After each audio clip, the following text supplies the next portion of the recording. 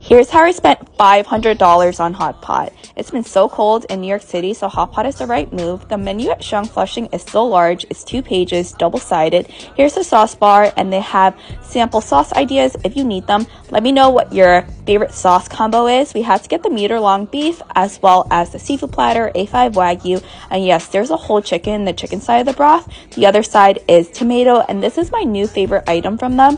It's a fried youtiao with shrimp inside in this honey walnut shrimp sauce with some pineapple. We also had to get the rice cakes with brown sugar and the cheese-filled rice cakes as well. Afterwards, they chop up the chicken for you so you can eat that as well. And I had to get dessert after. They just launched new mango and taro shaved ice. Perfect way to end.